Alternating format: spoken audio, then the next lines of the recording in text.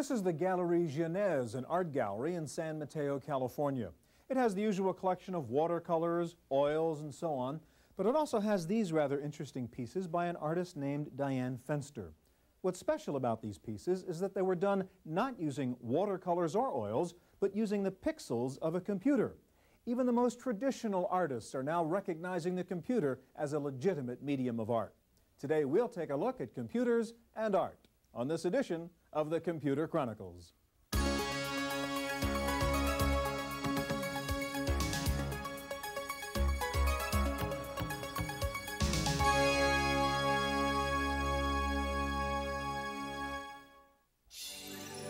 Computer Chronicles is made possible in part by Intel, the world's leading manufacturer of microprocessors. Intel, the computer inside. Additional funding is provided by the Software Publishers Association, providers of educational materials to help manage software. Don't copy that floppy.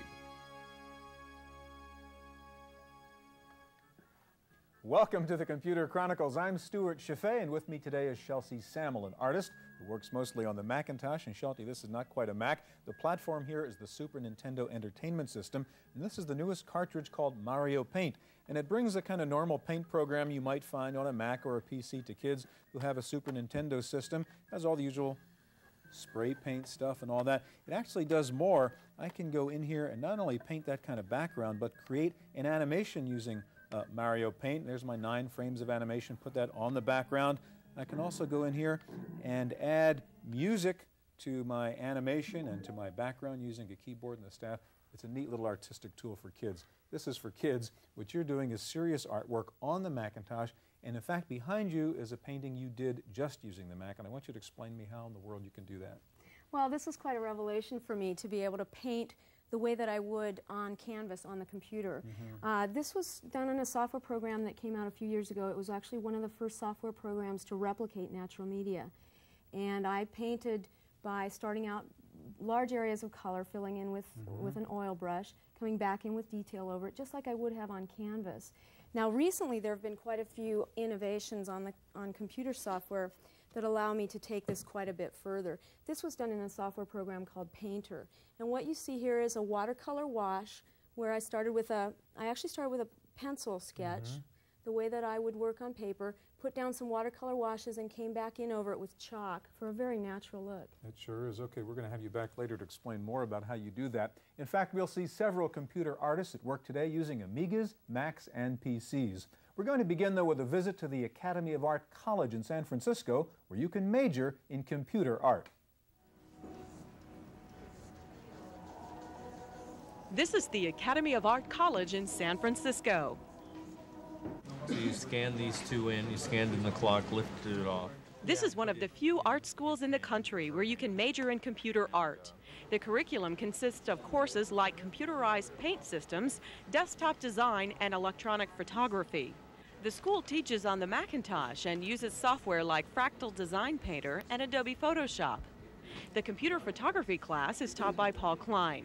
He used to be a traditional commercial photographer, but then the computer came along.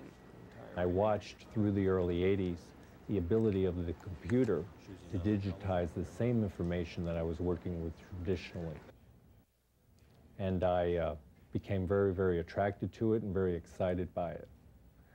So I proceeded to try some explorations with some of my own imagery, both commercial and art-oriented, and found out what I could do electronically with various photo enhancement programs would take 3 or 4 days in the darkroom to complete. Klein says despite the abundance of high-powered Macs, this is, after all, just an art class. There's no need for students to be intimidated by the technology, though some of the students are reluctant to cross that high-tech barrier. They can't break the computer, and they shouldn't worry about that. And also, they're free. They're in a school environment here where they should explore and experiment with all the possibilities. For the Computer Chronicles, I'm Jonelle Patterson. And I've been able to do that with this tablet. I can also, for instance, do things like turn the image upside down, or The Amiga has always been a great creative platform for music, for video, and for art. Here to show us some whiz-bang art software on the new Amiga 4000 is John Sievers of Centaur Development. Also with us Greg Gorby, the creator of Aladdin 4D. John, let's start with Opal Vision, which is hardware and software. It comes with a board, and show us what's on the board there, John. All right, this is the Opal Vision main board. It increases the graphics capabilities of the Amiga computer and gives you 24-bit color, 16 million colors per pixel. You notice the board has expansion connectors on it where you can connect a scan rate converter, a frame grabber Genlock module, and this socket's for a video special effects chip, which gives you wonderful video effects. There's also an external production switcher which connects to the board. All right, let's turn to the software which you have up here on the Amiga and show us a little bit about what you can do with Opal Vision. All right, this is Opal Paint, the painting package that comes with it. It's a very artist-friendly program. For example, this is the palette requester. You can move around the color wheel here. You can take individual colors and put them down over here in this section. And after I've done that, I can stir them together just as if they were wet paint. I think you can see that. Or put a wash over the top of them. It's like adding water on it, yeah. You can also load palettes that have been pre-saved on disk. Here's a series of palettes. You just double-click on them. That's nice because you don't have to remember file names. You know, artists are visually oriented people, so they would just click on that and select that palette. I've preloaded a series of screens here, and I can flip through them. In addition to normal modes like drawing, you know, circles and lines, there are other modes available. Really, quite a variety of them, about 50. Like this is an emboss mode, so we can select that. Okay, this is a scanned-in image which you put into the machine, and now you are manipulating it and playing with it. So there's an emboss effect. I can undo that, go back into my modes menu, and select the edge. And just hit the A key on the keyboard to do it again. Now it finds all the edges in the picture. The next screen is here so that I can show you that you can actually grab a brush. Let's see. Grab a brush, and I'll put it back down on the screen, but this time I'm applying a paper type to it. You notice there's a very subtle sort of So you can pick up the image and apply it on a different background paper. Right. I'll load another one so you can get a better example of that. Here's a tiled paper effect. I'll increase the depth a little bit and pick up that same brush and put it down. And on the next screen, there's a series of those that have already been done. Again, this was preloaded. There's different paper types down here at the bottom. Here's the emboss tool we used earlier. One of the things that's often difficult to do in 24-bit painting programs is to isolate an area of colors. But we have an easy way to do that. You can set tolerances for hue, saturation, and value. Again, I preset these in the interest of time.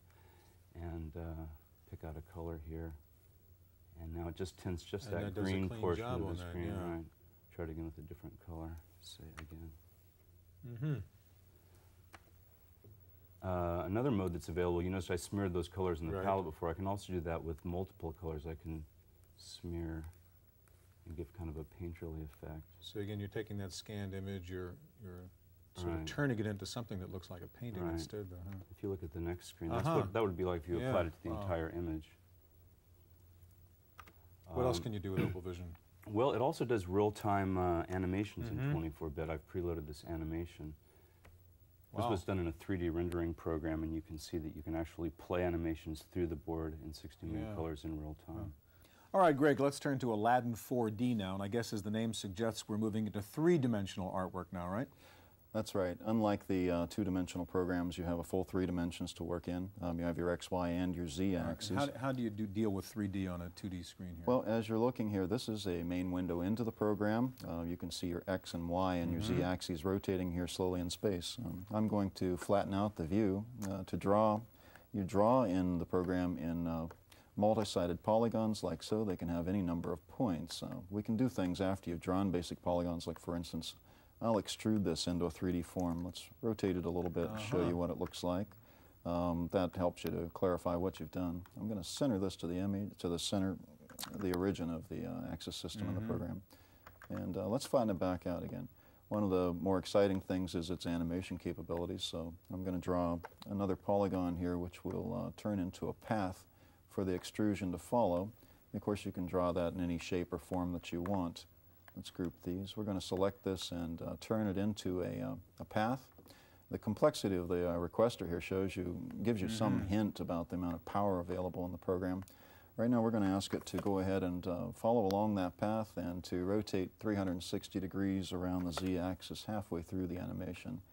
And then we're going to ask the program to preview that in, let's say, 240 frames, which would be about 8 seconds on video here. And nothing happens, and that's, of course, because I forgot to tell it that this should be looking at this path during the animation. So now you can see that it's following that path you created. Right. And halfway through, it'll begin its rotation and so on. You can do other things, like, for instance, if we altered this path in some manner, I'm going to move it like so and add a couple more points, and it'll adapt to those changes very readily for you. So it's also an interactive preview, so you can zoom out or zoom in real time. You can change your view angle, so we're going to look down from the top, and you can increase your wide angle effects and so on. But let's go back here. There are multiple spaces available in the program. We're in space 2 at this time. In space 1, I've got an object that I had preloaded, and rendering time is very important to a lot of users of 3D software.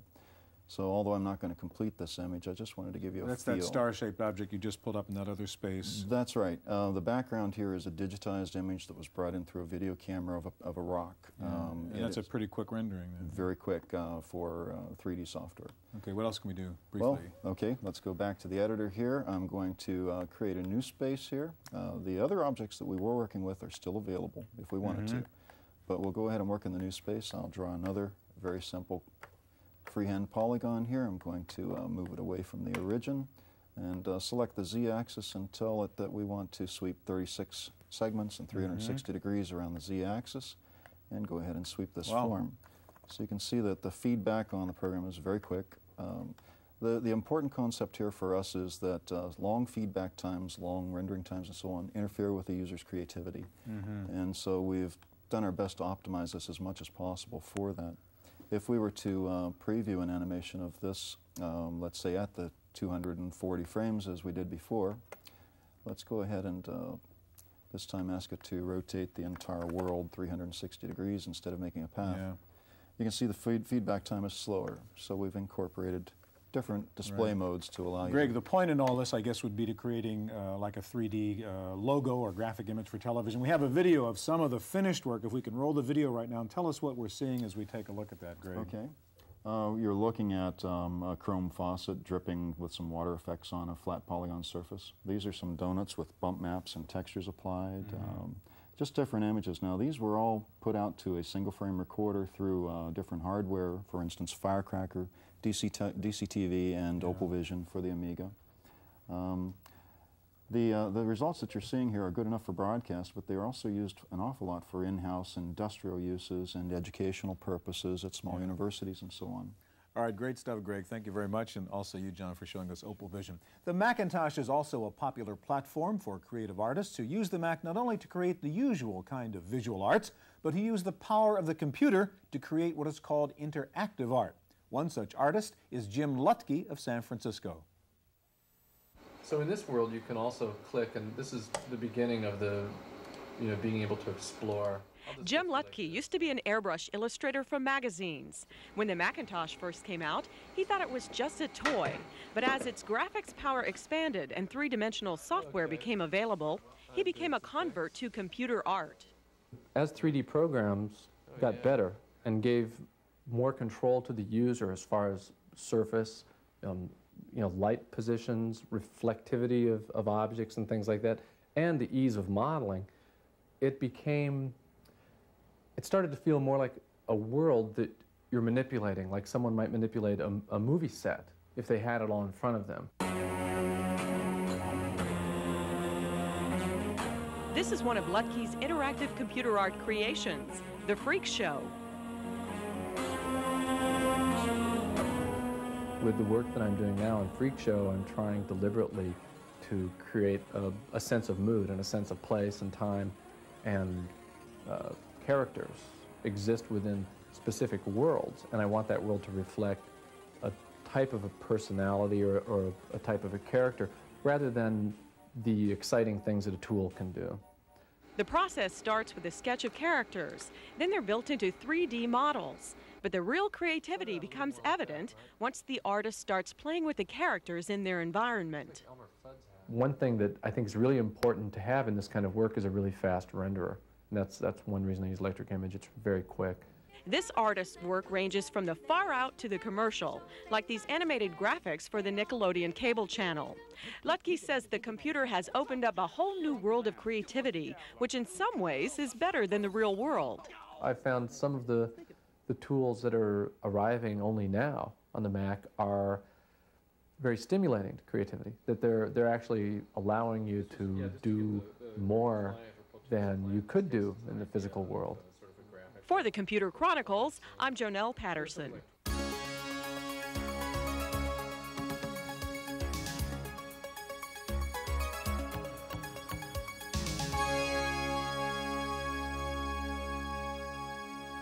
So what if you own an IBM compatible? Can you do computer art too? Well, these days you can using powerful and creative software like CorelDRAW and Painter from Fractal Design. Here to show us both programs are Robert Lenve of Corel Corporation, and back with us, Chelsea Samuel, a freelance artist and illustrator. Robert, let's turn to the Windows version you have here, which is CorelDRAW, and show us what you can do here on a PC compatible. Okay, well, CorelDRAW is really a complete business graphics toolkit. We're going to focus on the vector side of CorelDRAW first, which is CorelDRAW itself. Now, wait a minute, when you say vector side, what do you mean? What vector means is that we work with smooth lines and curves as opposed to just pixels, so that when you stretch them, they stay smooth and they can be scaled to virtually any size. So let me just put some text up here on the screen.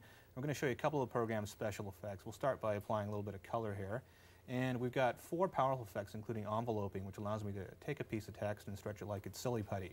And we can always just clear that.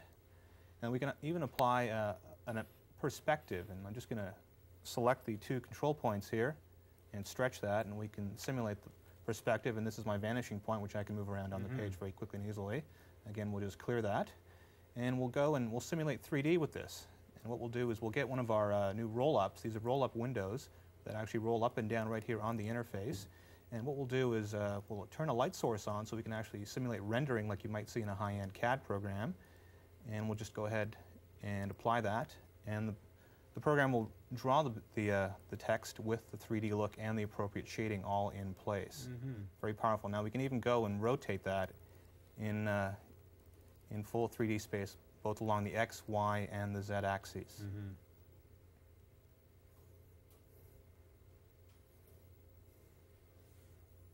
Now that's just a couple of the special effects that the program can do. I'm going to show you now Corel Photo Paint, which is again one of the 4 complete graphic applications that come with CorelDRAW. And Photo Paint is a full photo retouching and bitmap program, so we also take care of the bitmap side of graphics as well. And what I'm going to do is take a file here that we scanned in a little bit earlier. It's a color TIFF file, and we support 24-bit color. And we have all the basic tools that you need for image editing. We can take the image, for example, and flip it horizontally. We can zoom in, let's say here on his teeth.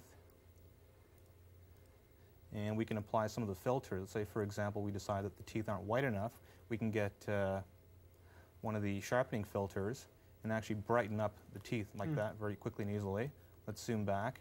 The photograph was taken against a white background. What we can do is actually go and get a tile pattern. We include a large library of tiles here with the program. And these are in PCX format. We'll just get our tile rollout. We simply double-click on the background, and the program automatically fills in the image for you. And we also have in the program 2 other modules, one for business graphics and for presentations. Great. All right, now I want to turn to you again, Chelsea, and now Painter, which you're going to use, also runs under Windows, but you're going to be showing on a Macintosh. You work on the Mac platform. Yes. Show us, I want to see how you actually got to the point in those great paintings you showed us at the beginning of the program using Painter. Okay, well, to begin with in Painter, what I would normally do is just grab a pencil and just begin sketching. And you'll notice as I sketch that it is replicating natural media very beautifully. Sure is. It's bringing through a paper texture. It's pressure sensitive, so you're seeing the human gesture there. You can see a lot of subtlety as I draw. I can get darker lines just by pressing harder. And now, usually I would start this way. I would start with just a pencil sketch, and now I'll start adding some color into it. I can set my paint to be wet, and this might seem sort of obvious to someone, But if you've ever worked with watercolor, you know that it's a very difficult medium to control. Yeah. You're not out at 3 a.m. with your blow dryer trying to get your painting finished anymore. This is a real boon to artists. Gives you a lot of control over the image. We'll put a little bit of a bruise on the pear here and add some highlights. I can remove the density of the paint as well as I draw just by floating in some clear water. And we'll end by a quick drop shadow here. Notice the paper texture also. Yeah. The pigment of the paint is depositing more heavily in the valleys of the paper. So that would be a way that I would just very quickly begin something. That's gorgeous. That's just real-time boom. You did it, huh? Real-time boom. You didn't mess up the kitchen table or anything. That's right. No muss, no fuss art. Yeah. This is something that I was working on earlier. This is a sketch of some apples. And this particular one I did in the colored pencils. To continue it, I might come and grab something like a pastel chalk and maybe add some highlights into the apple here. And again, you can see that not only is the paper texture coming through as I draw, but I can get very subtle lines to very, very dense, dark lines depending on how hard I press. So it's really it's working interactively with the artist and allowing the artist's personal expression to come through. Obviously, I've shown ways that an artist would begin something, but there are so many very powerful tools just in the machinery itself. For instance, I can meld two images together very quickly. I've got a background that I created, just a very quick sketch of an ocean scene that I did, again, using the pastel chalks. And now I'm going to meld these two images together. So you did the chair as a separate piece of art. Right. And you can meld that into a background you created earlier. This is something that I'm doing very quickly that on paper would just take hours and hours and hours. So you can see with the combination for an artist of being able to reproduce the look and feel of natural media combined with the high-tech medium of the computer, you just have a very, very powerful tool for fine artists. What are there trade-offs though? I mean, we're talking about emulating the environment in which you would really be using paint or really be using a pencil, but I mean, I take it there's some advantage to not really using paint or not using a pencil. Well, certainly there are. You've got the machinery itself, which allows me to archive my images, send them halfway across the country. I can create a sketch like this, modem it to an art director, and have approval on a sketch within 10 minutes. And the other thing is that I have a lot of creativity within the machinery itself where I can try different images like this. And what do you do for hard copy, like the painting you showed us in a frame at the beginning of the program? Now, what do you use to turn this into something you can hang on your wall? I think that's actually a question that a lot of artists have been wrestling with. I have been experimenting with different printers, such as the Iris printer and the Kodak. The dye sublimation printers are very nice. But are you satisfied with the texture and the look when you finally get it off the screen and onto a piece of paper? There are new printers, I mentioned the Iris, that can actually print out onto watercolor paper and canvas, which is taking it to that extra step. Okay, very impressive. Thank you both very much. That is our look at computers and art. Stay tuned now for this week's Computer News on Random Access.